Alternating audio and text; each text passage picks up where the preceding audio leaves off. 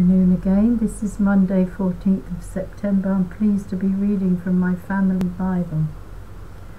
A message at the front of it I'll read as well. A message from His Holiness Pius XII to readers of this Bible.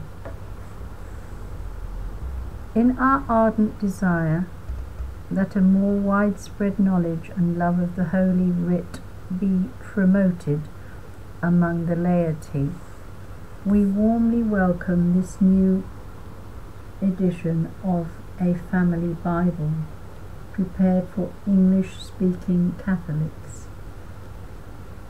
The pious readings of the sacred scriptures which the Catholic Church has ever proposed to her faithful children for their sanctification and instruction is a most fruitful source of spiritual blessings upon the home, serving as an antidote to the undermining influences that threaten on all sides the sacred citadel of the Christian family in the modern world.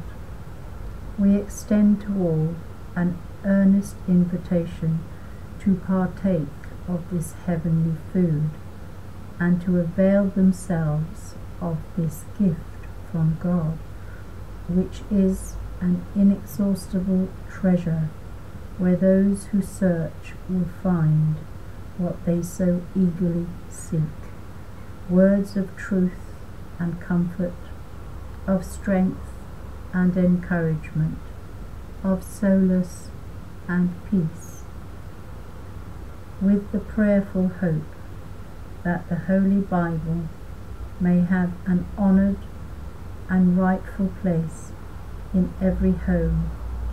We cordially invoke upon its readers an abundance of divine grace, celestial favour and enlightenment.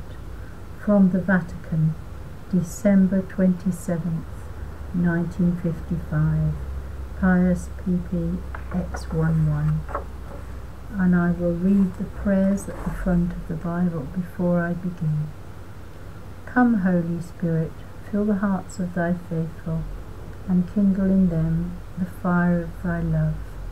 Send forth thy Spirit, and they shall be created, and thou shalt renew the face of the earth.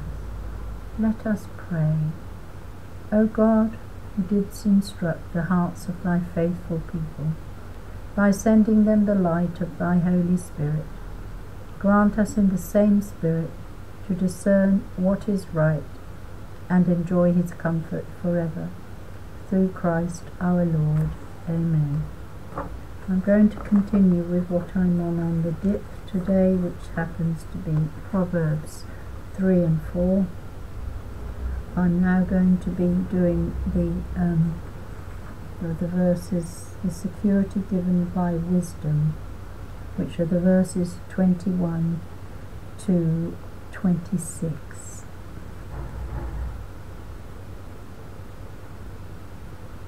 Proverbs chapter 3. My son, let not these things depart from thy eyes. Keep the law and counsel, and there shall be life to thy soul, and grace to thy mouth.